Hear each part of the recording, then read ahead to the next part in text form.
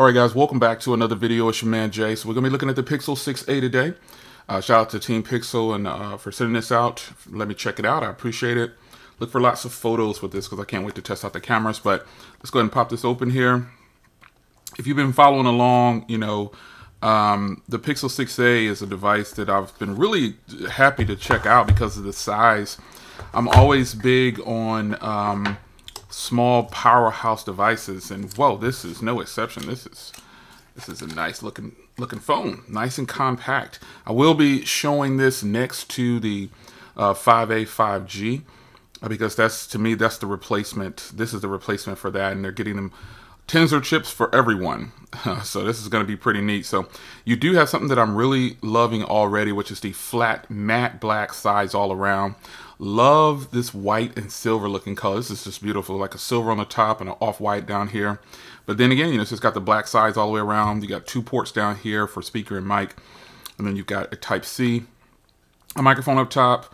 You've got a SIM tray on this side here, and this side you have the power and volume. Now I'm happy that the power button is up top because I have large hands, but that's the device. And in here you get a transfer tool. You get a transfer tool right here, a Type-C cable, and SIM ejection tool, and then a little bit of paperwork. So I'm gonna go ahead and fire this up and give you some first impressions. I don't doubt that I'll be impressed with this, or really my concerns are pretty much probably just going to be talking about the differences and what's hopefully it's a better experience from the Pixel 6. Some people are saying, oh, it's not a Pixel 6. Yeah, it's a Pixel 6a, which is a Pixel 6, and it has the internals. It has pretty much 6 gigs of RAM, 120 gigs of storage, and you got UFS 3.1, so that's going to be some pretty quick transfer times for those who keep track of that. But you do have the Tensor chip, Titan M2. And to me, that's what I think of when I think of a Pixel 6. But you've got a 6.1-inch display coming in at 20:9 for the aspect ratio. Let's see if it's got some juice here. If not, I'll get it charged up. Looks like there's no juice, but we're going to continue. Oh, there it is. All right, strong vibration. So this gives you some sense of the screen for the borders. And I'll bring in the Pixel 5a 5G. And believe it or not, folks, this is definitely a little bit more compact than the Pixel 5a 5G. And that's a welcomed addition. It's also boxy too, so I wasn't expecting that. But there you go. And then to look at the back side of this, this is what it's looking like. Really nice.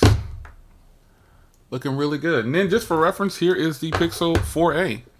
If you have a Pixel 4a, you can strike the deal of a lifetime by trading this in to Google through the Pixel store or whatever and getting $300.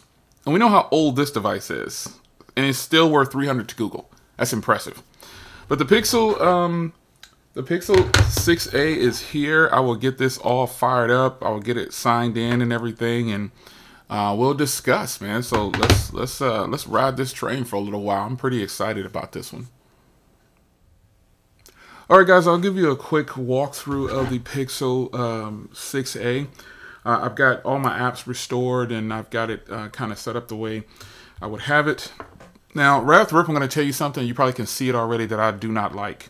I'm not able to have 5 across. I am totally not a fan of having 4 across at all. This seems to be a new norm depending on the device, and I'm totally not, yeah, I'm not into this.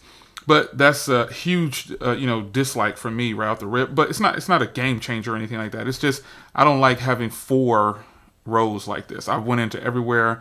I tried to set it up to where you can get, 5 across, but unfortunately, you cannot.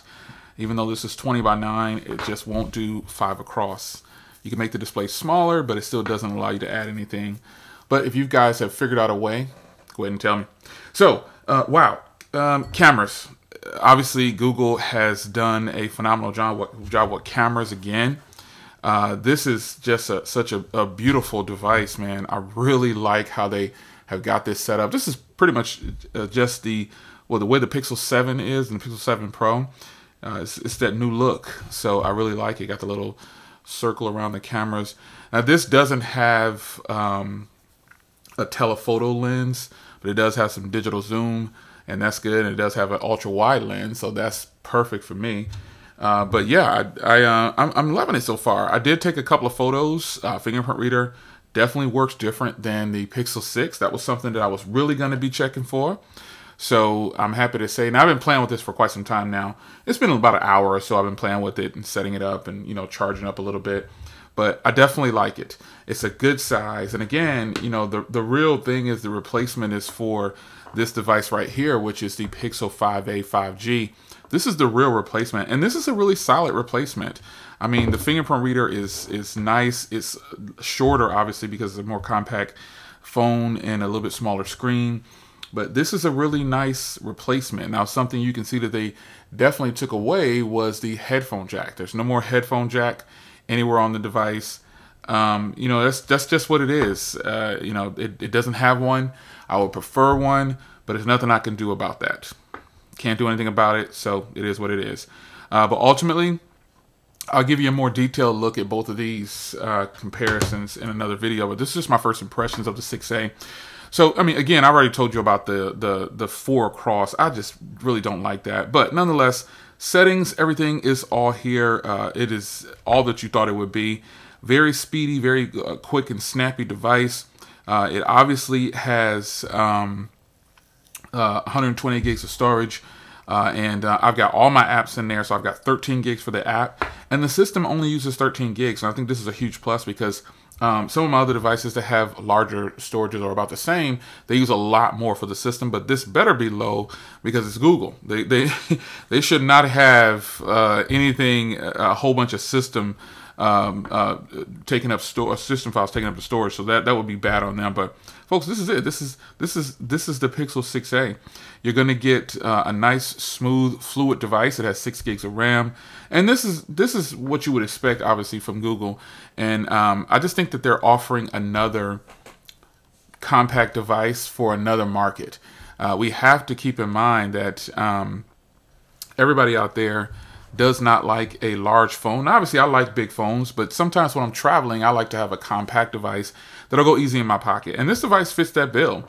You've got stock Android. You've got a beautiful design here. I like the flat matte size. I just really like that. I think that's going to play well.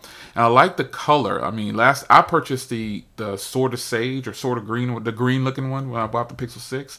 And it was a beautiful color, but this color right here is absolutely really nice. The coral was a nice color too. Wasn't too fond of the gray or black looking color, but I really like these lighter colors because obviously it does well with fingerprints. So my first impressions of this, the hardware is really beautiful. The fingerprint reader works on every try. And I don't have any complaints at this point. So I'm really hoping that the Tensor chip does its thing. And once again, I appreciate Google coming through, man, with the Pixel 6a. I appreciate, and I'm always humble when it comes to getting products in for review, especially a big company like Google having the opportunity to be a part of Team Pixel. You get to check things out a little sooner than later. So it's your man Jay. I will definitely follow up with a camera review. If you check my social media, Mr. J.L. Williams, you'll see that I've already probably posted the first photo I've taken with this device. I've only taken one photo, and it is a beautiful photo, I might add. So I hope you guys enjoyed the first impressions. I'm impressed so far. This is what I'm talking about. This is really nice because you guys know, again, I really like the 5A, 5G, and I think this is going to be a nice replacement. Remember, if you have a Pixel 4a, you can actually trade this into Google and get $300 and get your Pixel 6a. 5a, 5G is going to be here for quite some time. But I'm telling you, if you have a Pixel 4a, and you know, this is a major upgrade for you because you skipped over the 5a, 5G probably if you still have this device. And you're getting a huge upgrade in design, and you get an extra camera. You get a more powerful device. But nonetheless, we will be back in touch with you guys with more coverage of the Pixel 6a. Stay tuned. Team Pixel, beautiful gift from Google. I appreciate it. Take care, guys.